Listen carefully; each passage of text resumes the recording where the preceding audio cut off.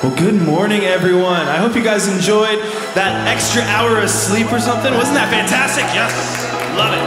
We're going to also enjoy casting everything else aside and just enjoy our Lord and all the things that He's done. Come on. With the rising of the sun, I will praise you. And at the setting of the same, it shall go on. For you have given me joy, you have given me freedom. Now how could I ever stop? How could I ever stop? Jesus and everything, you are I sing.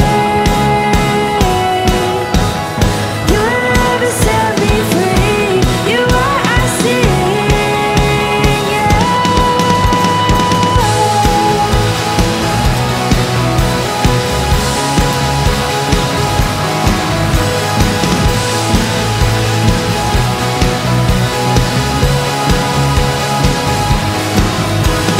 Jesus, you make all things new. I am alive in you. All my days to worship you. Oh, oh, oh,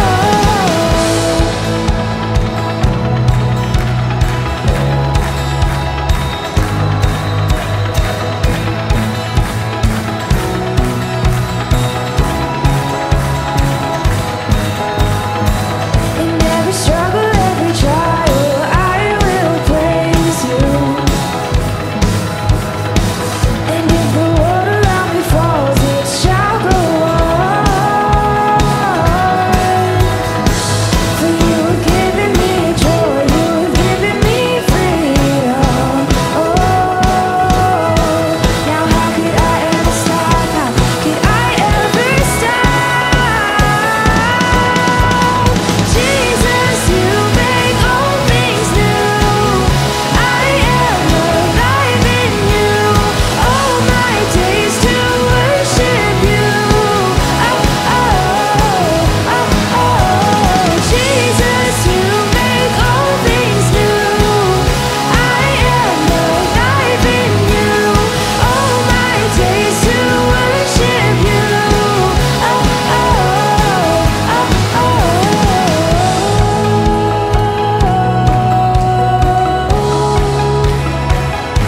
I worship you.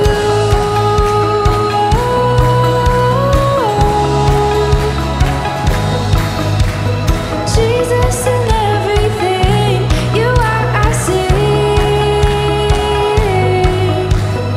Your love has set me free. You are I see. Jesus, you make all things new. I am alive in you. All my days to worship you.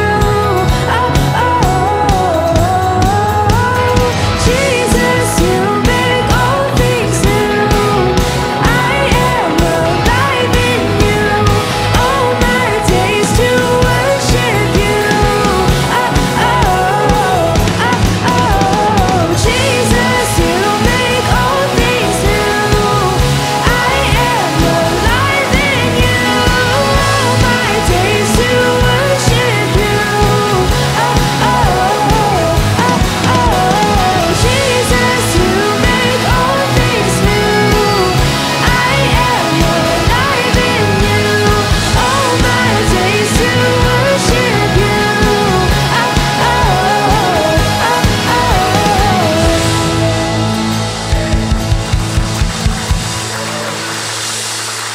It's good to just give Him praise, you know. It's awesome. Woo. Yeah. You guys can have a seat, though, because we have our Up and Up, and I'd love for you guys to watch it on the screens. Hey, I'm My Grace. And I'm Jade. And we've got this week's Up and Up for you.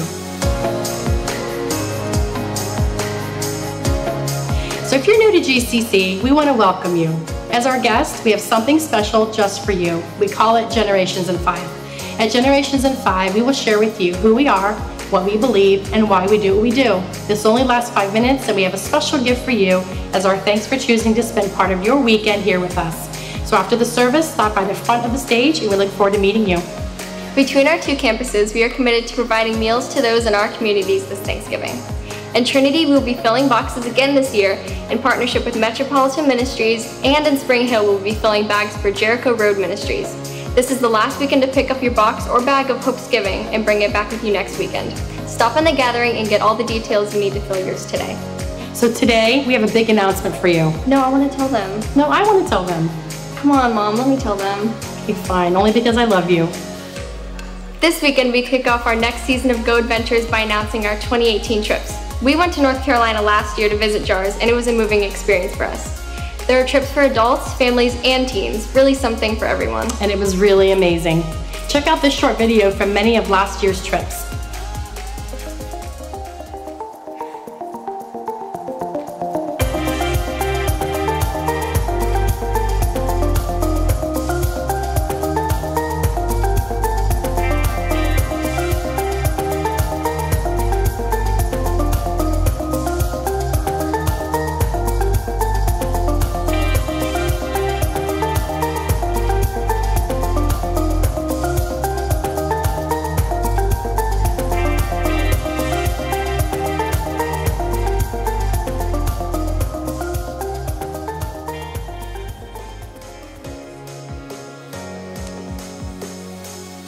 From Africa to Asia, Central America, and cities around the U.S., God is working in incredible ways. Find some really great treasures from many of these trips and information at the marketplace set up in the gathering.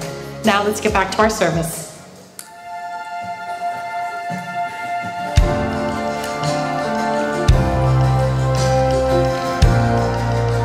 God, we just lift up this next song to you in thanks that you never leave us behind. You always come after us.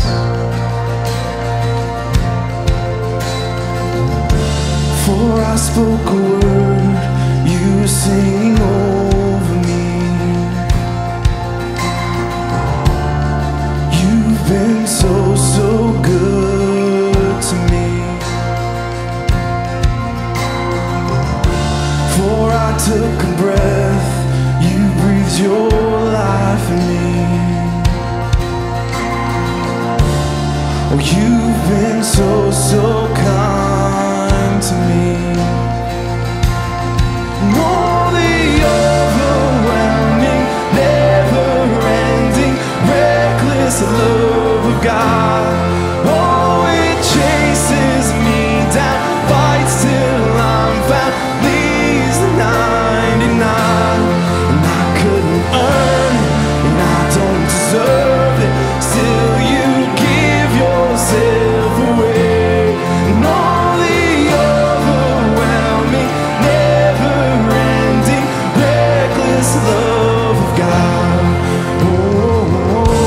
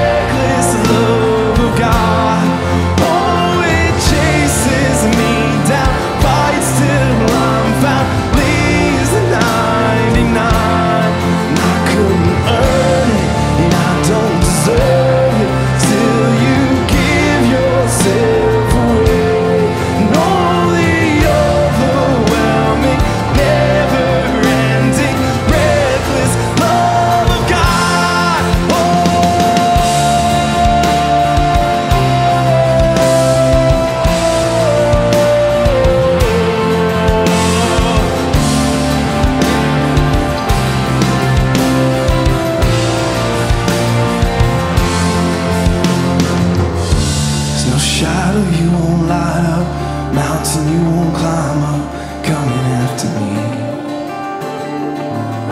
There's no wall you won't kick down, lie you won't tear down, coming after me. There's no shadow you won't light up, mountain you won't climb up, coming after me. Oh Lord, there's no wall you won't kick down, lie you won't tear down, coming after me. There's no shadow you won't light up, mountain you won't climb up, coming after me. No, there's no wall you won't kick down, lie you won't tear down, coming after me. There's no shadow you won't light up, mountain you won't climb up, coming after me. There's no wall you won't kick down, lie you won't tear down, coming after me. No, the overwhelming, never-ending, reckless love of God. Oh, it chases me down, fights till I'm found, leaves a 99. And I couldn't earn it, I don't deserve it, still you give yourself away. No, the overwhelming, never-ending, reckless love of God.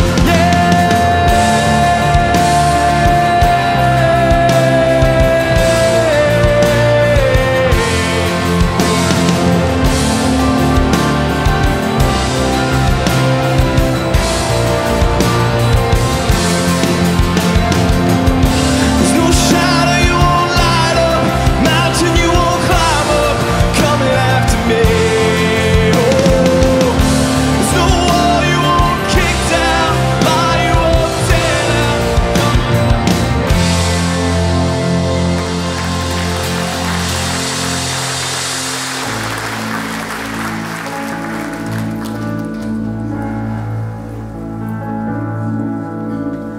All to Jesus I surrender, all to Him I freely give.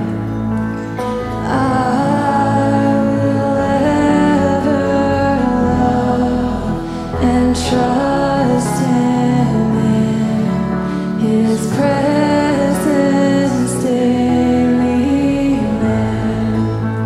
And I surrender all. I surrender all to Thee, my blessed Savior. I surrender all to Jesus. I surrender humbly at His feet I bow.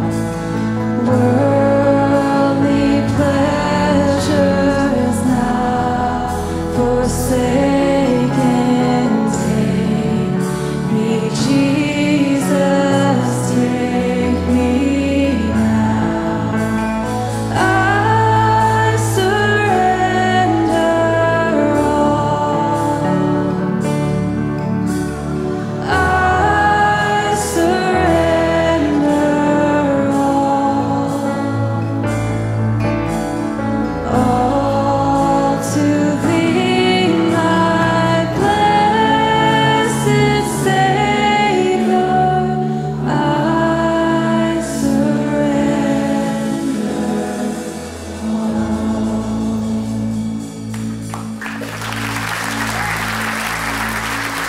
You unravel me with a melody, you surround me with a song of deliverance from my enemies.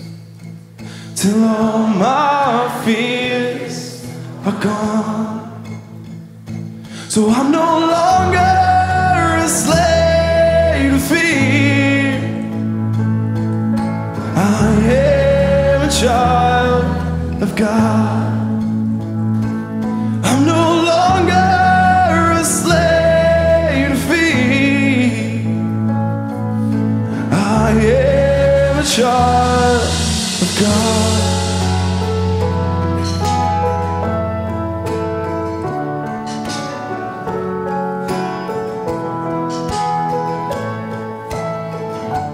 From my mother's womb, you have chosen me.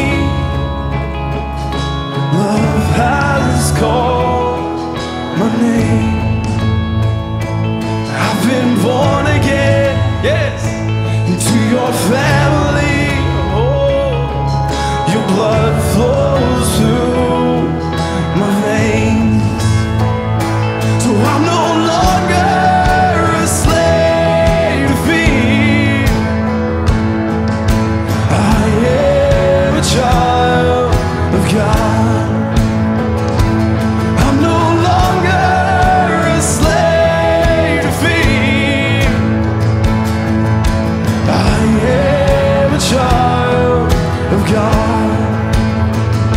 No, I'm no longer a slave to fear. I am a child of God. No, I'm no longer a slave to fear. I am a child of God.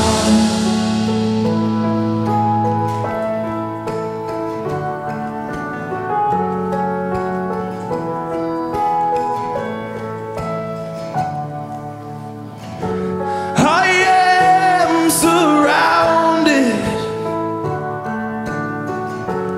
by the arms of the Father. Yes, I am surrounded by songs of deliverance. And we've been liberated from our bondage. And we're the sons and the daughters. So let us sing our freedom.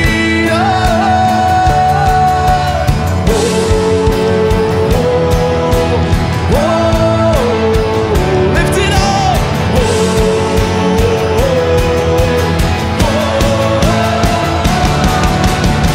Oh, you split the sea so I could walk right through it. My fears were drowned in perfect love. You rescued me so I could stand and say, I am a child of God. Yeah. You split the sea so I could walk right through it. My fears were drowned in perfect love. Yes, you rescued me so I could stand and say, I am a child of God. Yes, I am a child of God. Oh, I am a child of God. I am a child of God.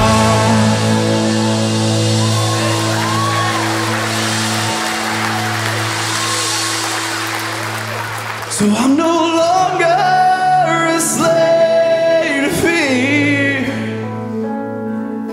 I am a child of God.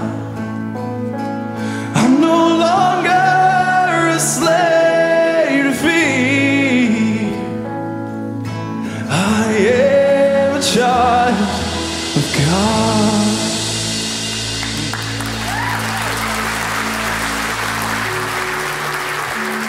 feels so good to have that weight lifted off of our shoulders, of that fear. So good to be a child of God. If you guys can, I know you guys just sat down. You guys just sat down. It's packed in here. If you guys can, move a little bit in the center, everywhere you go. That'd be so helpful. Thank you so much for anyone doing that. Yesterday was a crazy cool day in the aspect that we had 4 baptisms. And there were these kids that were just proclaiming that Jesus Christ is their Savior, and so many awesome things. There's their names and pictures, I think, going up on the screens. It was awesome. And we just want to celebrate as one church that all these lives are being changed, and they're just being obedient in that fact that they're getting baptized right after realizing that they are children of God now. And so I hope that you guys can celebrate with them, with their families, with this church family. It's just awesome to see.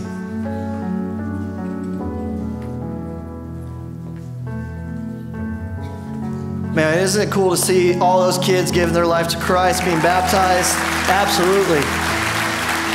And man, I love that those pictures were up on screen right before we take communion as a church family. If this is your first time with us, know that how we do communion is as the trays are being passed. If you're a believer in Jesus, feel free to take the juice and hold it, and take the bread and hold that as well.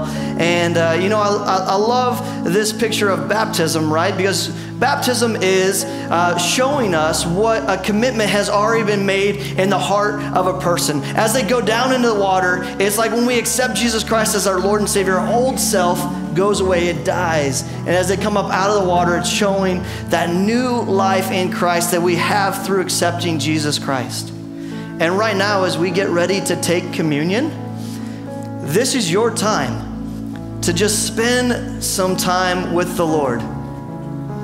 To say, God, thank you so much for what you did for me by dying on the cross. And to be able to get right with him on some things, to maybe confess some sins to him. You know, because as Christians, we believe what is up here on this back screen, that we have been crucified with Christ. And so as you prepare your hearts to take communion, I want to challenge you, read this scripture up here, pray to God, and when you're ready, go ahead and take that communion. And I will come back out here in a moment and pray with us.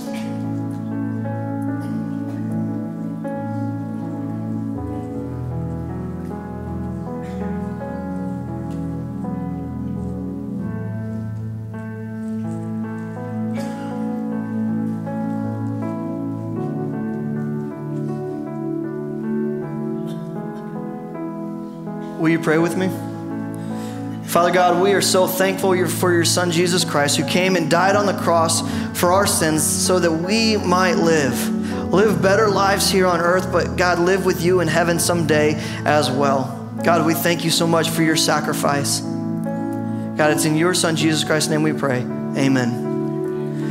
Well, now we are entering into our time of offering, and as the bags are being passed, that's an opportunity for you to be able to give. Also, we have some different ways as well through our church app and online.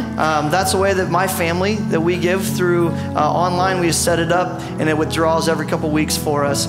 But you know, I was encouraged this last month. Our children's ministry was talking to our students about stewardship the whole month. It was awesome seeing our kids get this idea that everything belongs to God. Everything belongs to Him. And so when we get this, like our kids, it just causes us to say, man, I want to give. I want to be obedient to God because it's all His anyways. And so if you're in that place today, I want to encourage you, be generous as God calls us to be generous. And during this offering time, we have one of our ministry partners. Mike is here with CMF, our CFR, and he's going to be sharing with you a little bit about what they do. But before that, we have a video for you, so check this out. Do you ever wish you could make more of a difference in the world? Support more ministries? Reach more people with the gospel? Today, there are thousands of great Christian causes to support and countless ways you can reach people with the power of the gospel, both at home and abroad. If you have ever wanted to support more Christian ministry, you can by investing at Christian Financial Resources. More than just another investment that pays you interest, an investment at Christian Financial Resources enables ministry, builds churches, and results in changed lives. When you invest at Christian Financial Resources, you fund ministry and change lives while earning a competitive interest rate by enabling CFR to provide loans to Christian churches. At these churches, the next generation of children and grandchildren learn to follow Jesus, and people far from God begin to explore what it means to have a relationship with Him. It's simple and easy to get started. If you've been saving for a future purchase or you have retirement funds in a 401k from a former employer, you can invest those resources to fund more ministry and change more lives with Christian Financial Resources. Invest in more ministry, more churches, more changed lives. To learn more or to get started, call 800-881-3863 or visit cfrministry.org. Well, it's great to be here to worship with you. My name is Mike Kokolowski. I'm with Christian Financial Resources, and since 1980, CFR has been focused on one thing: funding ministry so lives can be changed. And the way our ministry works is simple. Thousands of families have invested a portion of their savings, their retirement funds, their old 401ks, their emergency accounts at CFR so we can help churches like Generations buy land and build buildings and make improvements and add campuses, all for the glory of God and to help grow His kingdom. And I found there are three main reasons why people invest at CFR. First, they love the interest rates we're able to pay. They're higher than what you might expect. And you can transfer money directly from your bank checking account to your CFR Ready Cash account, so doing transactions online could not be easier. Second reason is people love helping churches. The local church is the hope of the world. And then the third reason is people love being a part of something that is making a difference for eternity. Our theme for 2017 is Invest in More, and that's so appropriate because we're now managing almost $400 million. That just means we can help more churches than we ever dreamed possible. We have 31 projects under construction or nearing completion around the country right now. That's the most in our history. So when you invest at CFR, you're helping make those projects become a reality. I want to say a special thank you to all our investors from Generations. You all have invested almost $4 million into 57 different accounts. We could not do what we do without you, so thank you very much. Yes. If you want to find out more, just come talk to me after our time of worship. I'll be out in the gathering, and I can give you an investor's packet you can take home and read, answer any questions you have. But thanks for helping us fund ministry and change lives. And now I'm looking forward to hearing my friend Greg bring us the final message in the series, Outpour.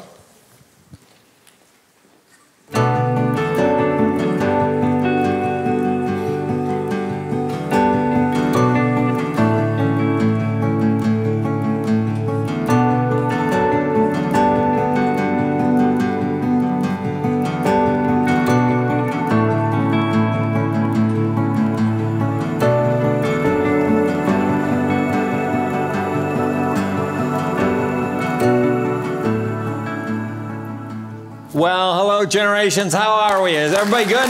Good to see you. Beautiful day. Beautiful day. Really want to encourage you to join me and let's welcome Spring Hill. I mean, they're nailing it. They're all of us up there.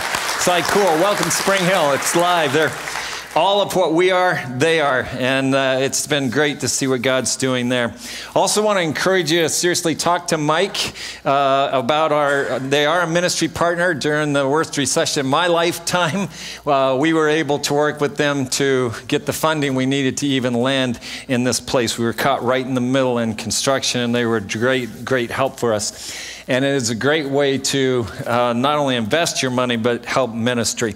With that, I'm going to pray. I'm going to ask you to join me. And let's ask God to help each one of us in the next step of our spiritual journey. Father, we're all on this journey of life. It's physical and it is spiritual. And I do pray that your word would help us gain understanding. And then it's our responsibility how we respond to your truths. And I pray that you would help each one of us take that next step into your amazing grace. And so give us understanding and guide us. And like everyone in the room, I ask for and thank you for forgiveness of sin and that amazing grace that comes through Jesus. And it's in his name I pray. Amen. You know, I heard a story of a guy who took some emergency response training. He got a certificate. He was kind of a prideful guy, so he got it beautifully framed, hung it on his wall. Literally just a few days later, he's in a Publix parking lot, and there's a guy laid out on the ground, another guy kneeling over him. So he pulls his car to a stop right beside him. He jumps out. He said, "I've been trained in emergency responses. Move aside." And so the guy kneeling over him says, "Well, okay." And he kind of humbly moves over to the side. And then he pauses and says, "Well, you know that part where you say, 'Call for the doctor'? I'm here." It's a great illustration of humility and pride. And it's what I want us to talk about today. Here's the thing about humility. We tend to think that humility is weakness. It is not.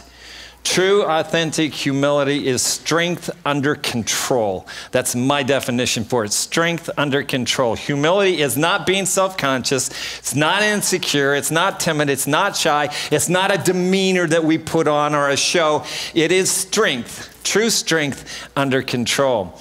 True humility is not thinking less of yourself. It's thinking of yourself less. You get the difference? It's not thinking less of yourself, but it's thinking of self less. All right, now that becomes in reality, humility, a priority. It is a decision that you make on how you're going to live out your life, how you talk, how you interact and react with others. Now, the world it's a complete polar opposite. It's a full 180 degrees from what the world tells us, and that is me first, then my family, my stuff, and then we'll see about others. But we who are Christians are called to this total polar opposite lifestyle, and it makes no sense in the world that we live in to people until they come to know Jesus Christ as Lord of their life. Because for us, it's Jesus, others, and then you. In other words, Jesus, others, you. And it spells, if you'll notice, joy. In other words, for us to have a joy-filled life, we have to get our priorities aligned with God's priorities, and that's it. But that makes no sense to the world that we live in.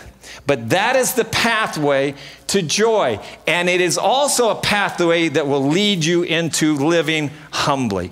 And that's the sweet spot of life. Now, just the dictionary definition of it, humility is freedom from pride or arrogance. Arguably one of the keenest minds of the 20th centuries and authors is C.S. Lewis, who was not a Christian for a long time. Later in his academic career, became a Christian and wrote some amazing works. And this is what he says about pride. The essential vice, the utmost evil. Notice that utmost. In other words, there's no higher. Utmost evil is pride. Unchastity, anger, greed, drunkenness, and all that are mere flea bites in comparison.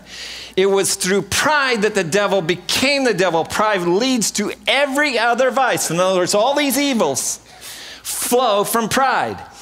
It is the complete anti-God state of mind. In other words, pride is I don't need you, God. You may be there, but I don't need you. It's self-glorification, not giving God credit for who he is and what he has done. Now, he goes on to say it like this. He says, pride has been the chief cause of misery in every nation and every family since the world began. He hangs a lot of issues of the human race, the human family, on pride, and rightfully so. Nations divide against nations, and the root of that is pride. They want power, they want money, they want dominance. They may hate it's like Iran may hate Israel and want to destroy it, but the very core of it, the root of all that is pride. You see it right right down into the family like he talks about. Husband and wife. Pride, and the fight goes on. He said, she said, kids, to their parents, pride and separates them. Parents sometimes need to be apologizing to their kids because of pride. Sometimes it's in the neighborhood, sometimes it's in the workplace. Pride is always dividing and it's always creating issues. So I'm just going to do a little pride test, all right? Just think, you rate yourself, and of course you don't have to say anything out loud, but 1 low, 5 high. Have you thought or said anything like this, let's say in the last 30 days? I don't need directions. Guys, you better rate yourself high on that one.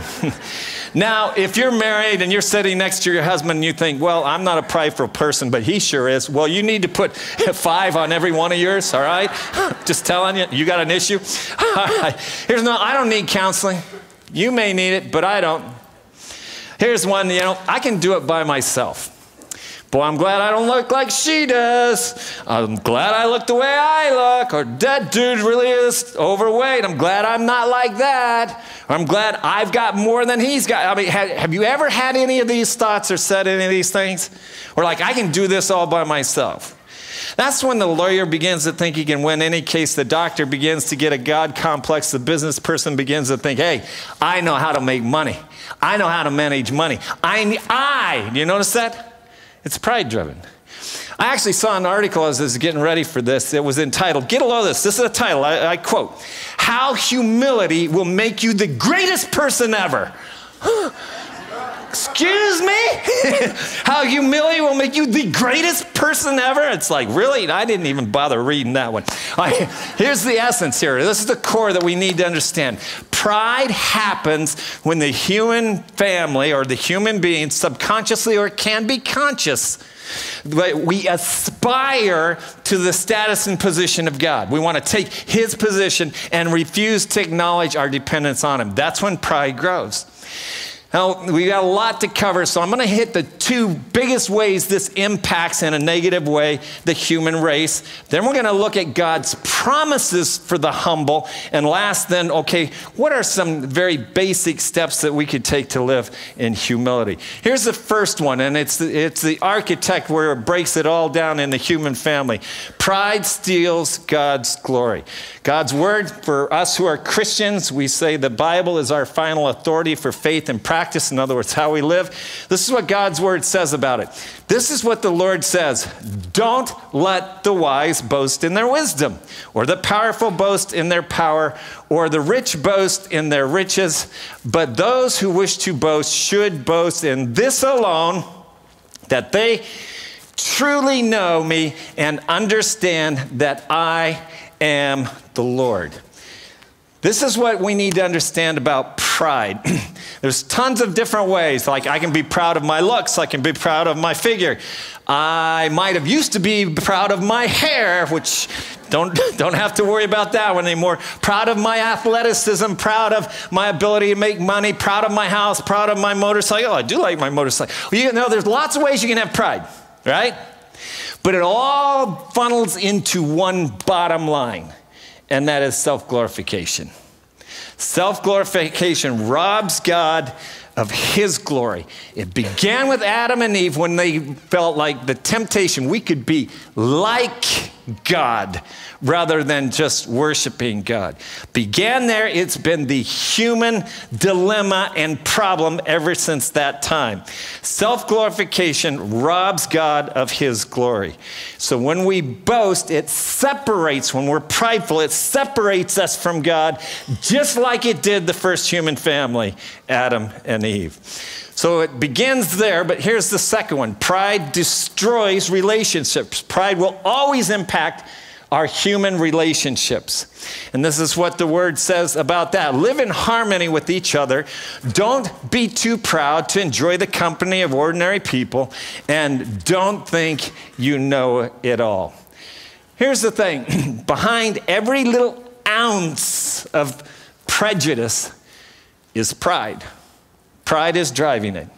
It's you thinking you are better than someone else, maybe because of their socioeconomic status, or perhaps they have a different skin color, or they don't believe like you do, or their political views are different. Pride will divide and ruin human relationships.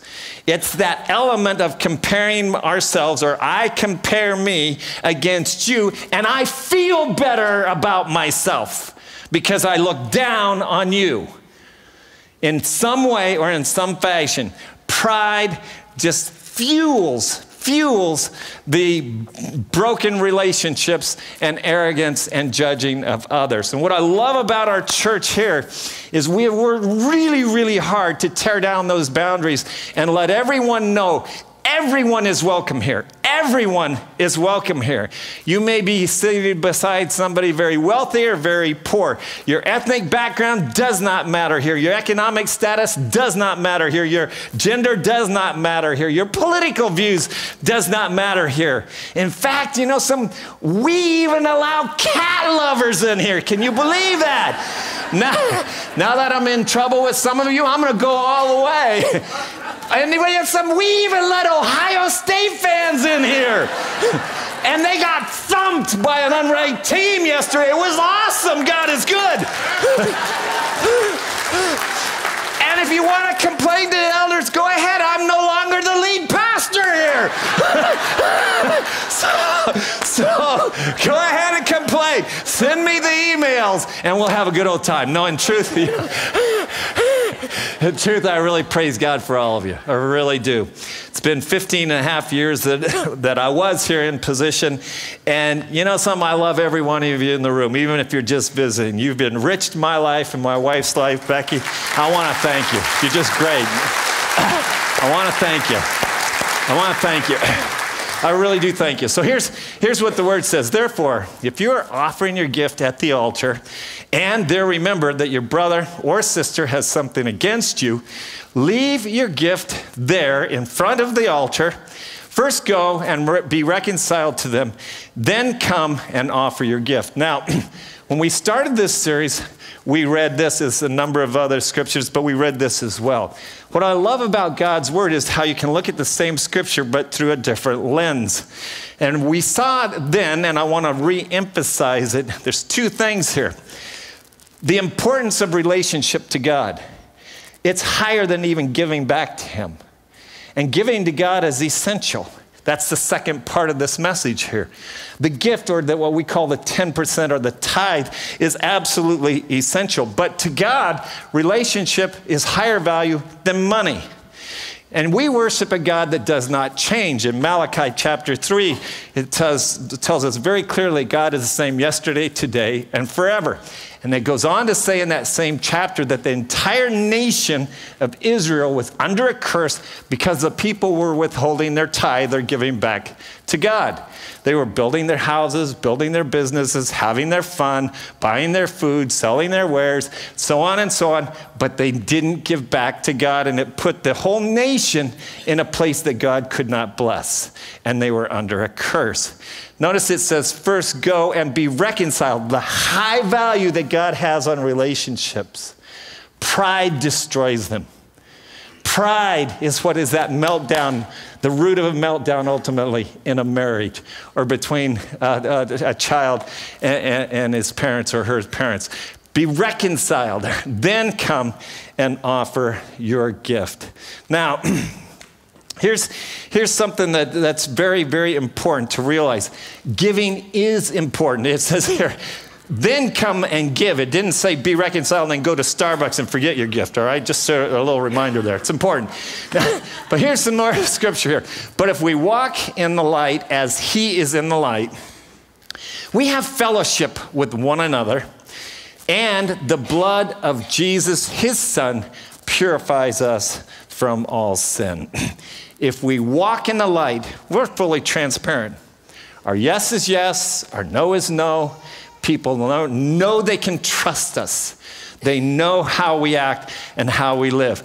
But to walk in the light is to put pride aside, Put on humility, which we're going to go into now, and be willing to repair human relationships where they are broken. Now, I want to give you 12 powerful words, really simple words, but some of the hardest words for people to say. 12 powerful words in sets of 3, okay?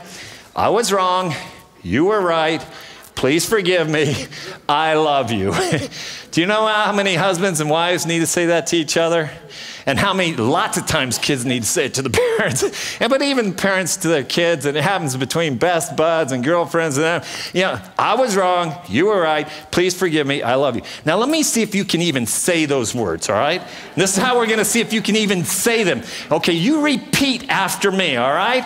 I was wrong. Aha, you can. You were right. Look at your husband if you're married, will you? Please forgive me. I love you. Just imagine how many relationships would be healed if people really just use those 12 simple words in sets of 3. All right, the Bible talks about how pride destroys our relationship with God, separates us, and it destroys our relationship with other people. But the Bible also gives us God's promises for those who walk humbly with him. And here's the first one. I only have time for 3 of them, but I'm going to give you what I call the big 3, the top 3. God promises to save us. Notice what he says here. You save the humble, but bring low those whose eyes are haughty. In other words, are prideful. What we have to understand here is humility is that starting point of a relationship with God. You cannot enter into a relationship with God without coming in humbly, because what you're doing, all of us that are Christians know what I'm talking about here. We come to Jesus Christ as sinners. We've got nothing to bring but our bondage and our brokenness and our sin. That's the only thing we have to give him. And he gives us freedom from sin and forgiveness of our sin and the grace and mercy that we need, because he died on a cross carrying our sin. So now the payment of human sin is done. It's over. It's paid for. It's like it was really cool. I was at Zen Forest having dinner with my wife, and I asked for the bill, and somebody came up and said, hey, somebody already picked up your check. Somebody at the table next to me. I didn't even recognize the person next to me, but I love them already. But it's like, wow, that was cool. Well, that's what Jesus did for us, and he paid it. It's gone. Now, this is really important to understand. This is a big take home for you. Humility is not a feeling. A lot of people mistake that. It's not an outward demeanor. A lot of people can fake humility. Humility at its root is beginning with a right relationship with the God of heaven and earth. And it comes through Jesus Christ. That's the impetus, the beginning of humility. Notice what it says here. For the Lord takes delight in his people. He crowns the humble with victory. In Hebrew, that word also means salvation. In other words, he crowns the humble with salvation. With salvation. Maybe God has brought somebody in here today and you have struggled with pride and it has impacted your relationships or perhaps your finances or perhaps it's put you at risk in some way. If you will humble yourself before the Lord God, he will crown you with salvation. Here's the second one. God promises to guide us. His promise to the humble is he will guide you. And look how he does it. It's so beautiful. He guides the humble in what is right and teaches them his way. 2 things. He guides, in other words, directs you, and he's teaching you. He's giving you both sense of direction and understanding and wisdom. Now, wisdom, we have to understand, is knowing God, knowing God's will, God's truth. That's why getting into God's word is so important. God's love, experiencing and knowing it, and then applying it. That's when wisdom comes full circle. Sometimes you have big decisions. You need the discernment. You need the guidance, and you need the understanding to base your decision from. And God wants to give that to you. But in the day-to-day activities of life, he wants to do the same thing for you. Even in those day-to-day mundane decisions, he wants to be there and giving you guidance and then the wisdom behind it to make good decisions for your life. Here's the third one.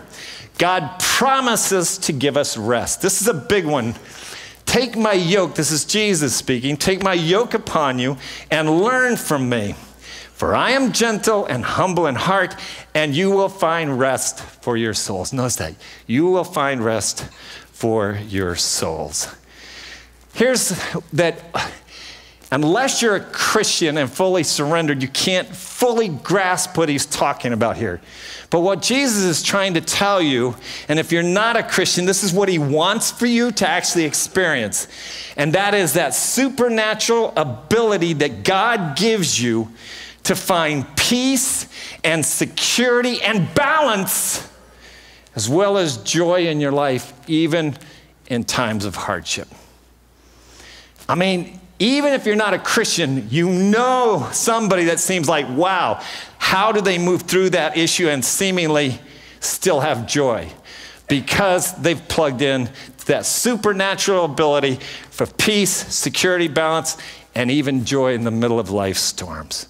Maybe you're facing right now challenges at work or in your neighborhood or in your family or with your health or some of you students in your school programs. God's not going to make problems disappear, but his promise is, I am with you always, even to the end of the age. And he'll give you insight, wisdom, stamina, and strength to make it through. Notice what he says here.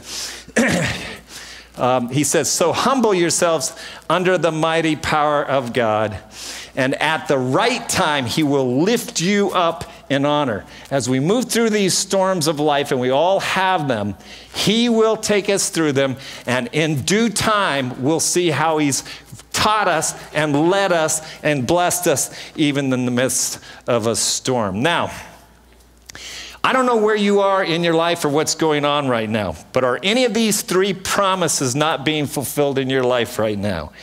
Do you, perhaps are they missing? In other words, are you at a place where you need some forgiveness because you've been involved in some sort of sin or secret sin? Are you in a place in your life where you need discernment and guidance because you're about to make a major decision?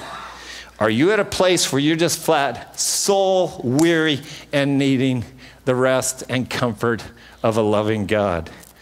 Or are you at the place, the beginning point, where you need salvation?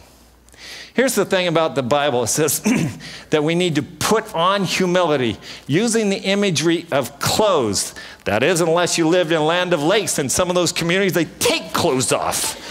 But we're talking about putting clothes on like we do in the morning when we get up.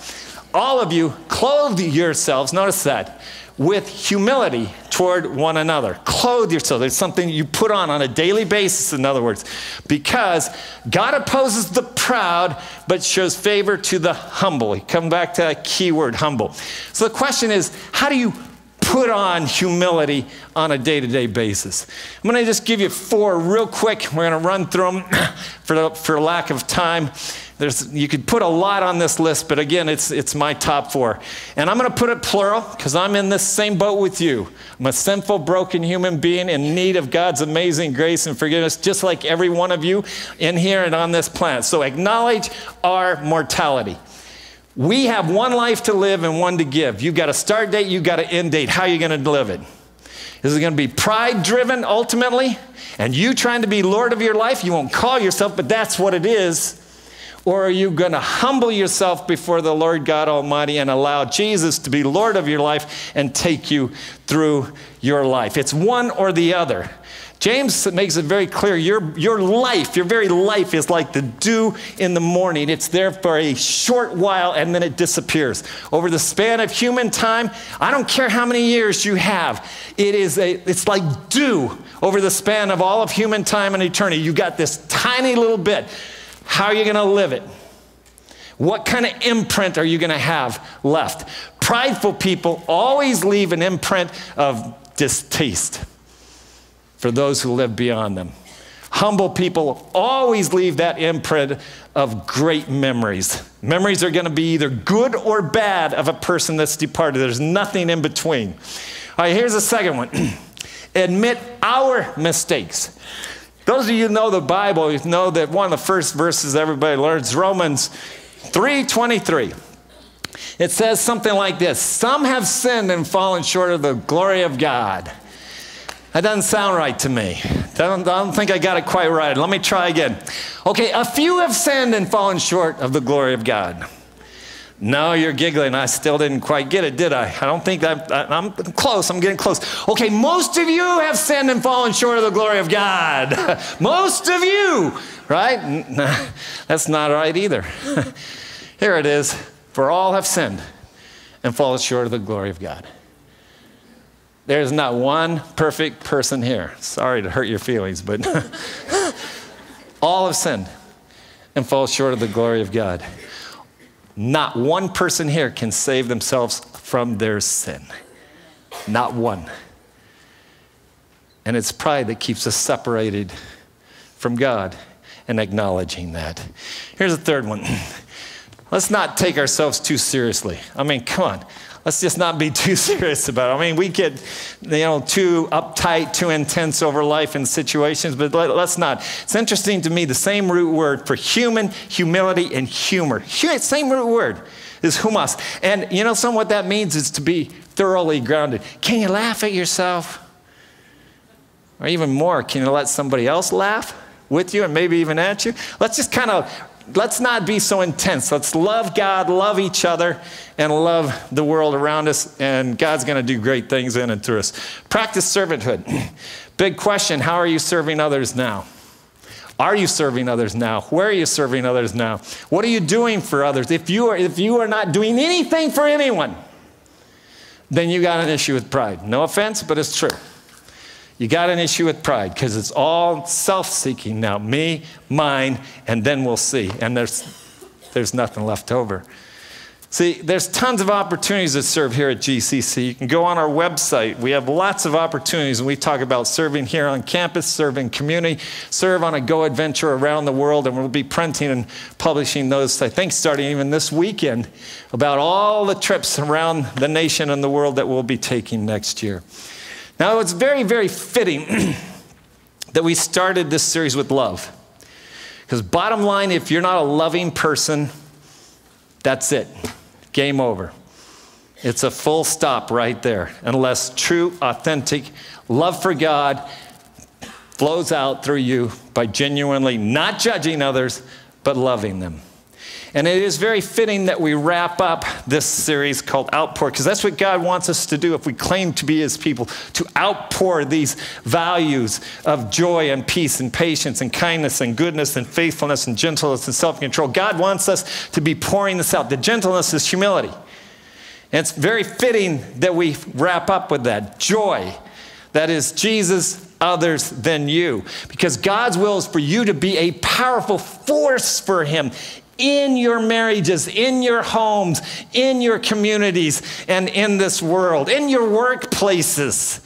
God's heart is to do something in and through you. Imagine this, some 3,000 of us between here and Spring Hill will be gathering to worship him. Imagine if we all embrace these three promises of God for his humble people and actually clothe ourselves with humility and go out of this room and really extend God's love in a humble, gracious way to the world around us. Imagine how many people 3,000 of us could influence in just 7 days. It's unbelievable what God wants to do here in Trinity and Spring Hill. But every one of us have to make that priority choice to clothe ourselves with humility, that is, surrender our lives to the God of heaven and earth. For even the Son of Man, Jesus, did not come to be served, but to serve and to give his life as a ransom for many. Now think about what he did here. It's absolutely incredible. He left his eternal position, creator of the universe. He gave up his divine prerogatives. I mean, this is a God that's timeless. He gave them up to be fixed at a point in human time in a human body. Why? To die on a cross for our sin. Researchers say dying on the cross is the most painful, excruciating, painful death ever devised by the human family. Aren't we great? And he took that so that he would wear our sin, and that in him we could be saved. The worst tragedy that a human could ever experience is to live their whole life hearing this good news about Jesus Christ, and because of pride, never surrendering to him. And that would be the only thing that would hold a person back. I'm going to ask the band to come out, because you know something? That song, oh, the overwhelming, never-ending, reckless love of God. It chases me down, fights till I'm found. Now, focus on this. Leaves the 99. He says, I couldn't earn it. I don't deserve it. Still, you give yourself away. The overwhelming, never-ending, reckless love of God. Focus on that 99. It's a direct reference to Luke 15, where Jesus tells a story, and the story is about God, who has this 100 sheep, and he leaves the 99 in a safe place, and he goes in search of the one that's lost. This is my question. Are you the one that's lost today? Are you the one that God's searching for today? He leaves the 99, he's searching for you. Are you one that's never surrendered to Jesus? He's searching for you today. Are you the one that came to Jesus and walked away from him? He's searching for you today. I'm going to ask you to stand, focus on those words. They're so powerful.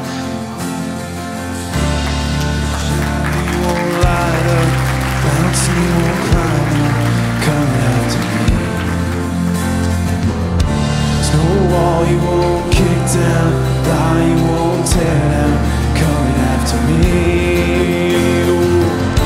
There's no shadow you won't light up, mountain you won't climb up, coming after me. There's no wall you won't kick down, lie you won't tear down, coming after me. No, the overwhelming, never-ending, love of God, oh, it chases me down, fights till I'm back, leaves 99, and I couldn't earn it, and I don't deserve it, till you give yourself away. The overwhelming, never-ending, reckless love of God, oh.